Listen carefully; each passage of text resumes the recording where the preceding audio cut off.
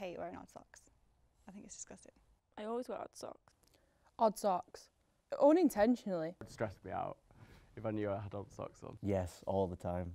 Sometimes on purpose. As your mum always used to say, you know, matching socks and knickers in case you get run over.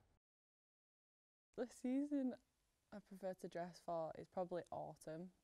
Definitely summer. I prefer to dress for winter because I like to wear a lot of layers usually. Smart, but I also like to quite look individual. My wardrobe is atrocious.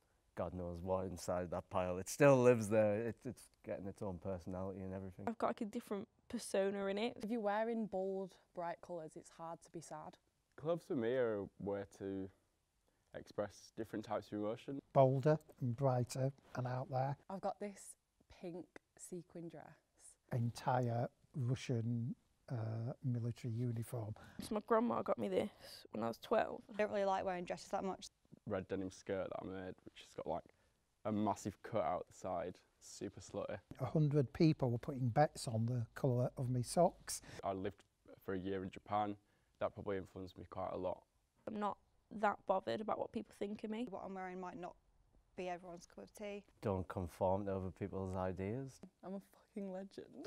Well, I wanted to be a bit of a trendy boy, even though I was a bit of an emo. Like borderline weirdy emo. I used to be like a little scene mosher emo kid. I used to like powder my face white and then wear eyeliner all the way around my eye.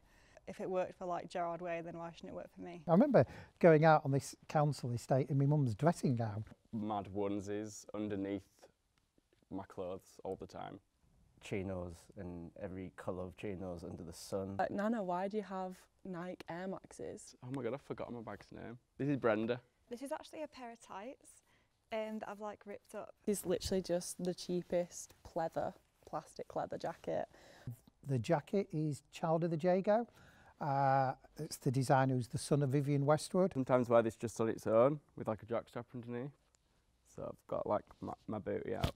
I wear a lot of men's clothes because I like kind of like oversized t-shirts. Any sequins, pink, furry. So I will dress as a mod or as a skinhead. I actually only shop in charity shops. I'm Jewish, so I wear Star David. Once you put on a pair of ripped jeans, you kind of feel like plain jeans are a bit boring.